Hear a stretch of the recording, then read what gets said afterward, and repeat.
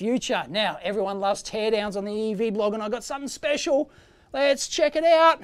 Woohoo! You might have seen this on a previous video, which I'll link in down below, where I did the Channel 7 TV transmitter teardown. This is the 300 watt amplifier that transmitted the analog TV signal in Sydney for about 20 years. This one, 300 watts, as I said, this one was the preamplifier, a 300 watt preamplifier for the video signal, and also they used the same one, might have even been this one, for the audio. So the audio went out at 300 watts, the video went out at several hundred kilowatts. It's got a phase shift input here so that you can parallel these things up and tweak them for the same phase so that they load equally. But there's just an input, output, and overload indicator. So let's take a look inside this baby. And yes, we have the schematics. You ready for it?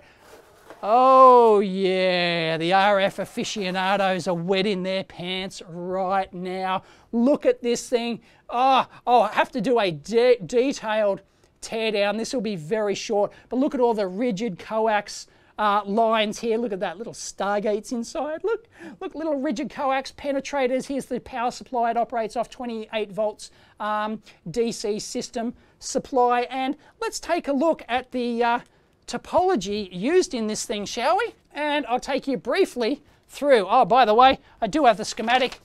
I'll link it in down below for those playing along at home. Now, the input signal comes in down here and it goes into a limiter circuit, because you don't want some dickhead feeding in some input signal that then blows up your amplifier, and a couple of million people in Sydney can't watch their TV signal. So it just clips and limits the input signal so it doesn't damage anything else. And there's the phase adjust. Now it goes into a circulator, which I'll explain shortly, and then there's a couple of preamplifier transistors over here, and then that leads up into another circulator, which then goes into two circulators, which basically split the signal out like this into two separate channels. So there's actually two power amplifiers in here, two complete separate stages like this. I believe they do this for redundancy, so that if one blows, the other one still goes and they can't affect each other. It recombines in a circulator and then comes out down here. That's tapped off for an overload indicator display like that.